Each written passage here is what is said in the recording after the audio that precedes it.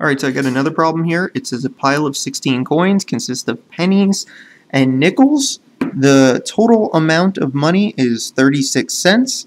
How many pennies and nickels do we have? So we have a pile of money here. It consists of pennies and nickels, and the total amount of money is 36 cents. So that gives me one equation right there if I think about it. Because I know each penny is equal to 0.01 cents, okay? And that's going to be times P. So maybe I should first say let P equal the pennies. So let P equal the pennies, and what are we dealing with? Nickels. So let N equal nickels. Okay? So what I have here is 0.01 P, right?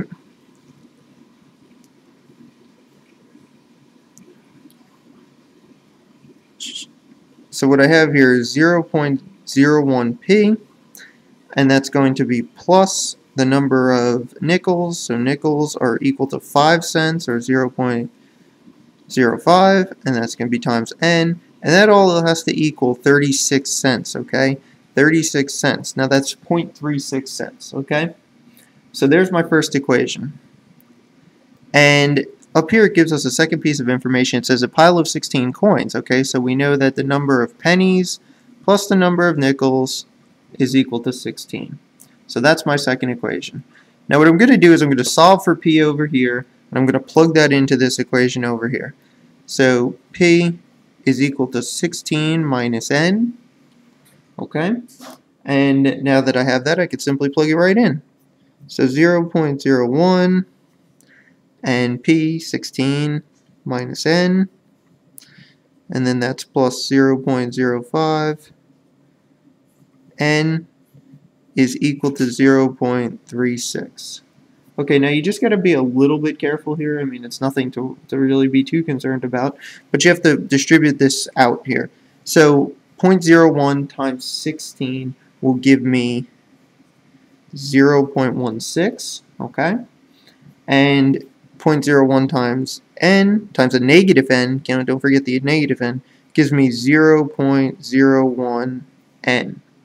Okay, and that's how that's done.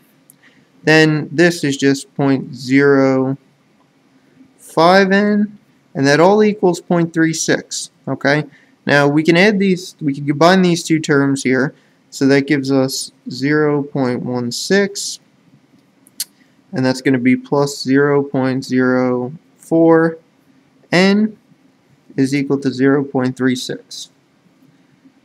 And now that we have that, we can simply subtract 0.16, subtract 0.16 from both sides. And what that gives us is 0.04. N is equal to 0.20. Okay? Now all we have to do here is divide both sides by 0.04. Let me see if I can get that on camera there. And this side by 0.04, and we solve for N. So what does N equal? N is equal to 5, okay? And now if we want to know P, we can simply get that by doing 16 minus 5. So P is equal to 16 minus 5. So P must equal 11.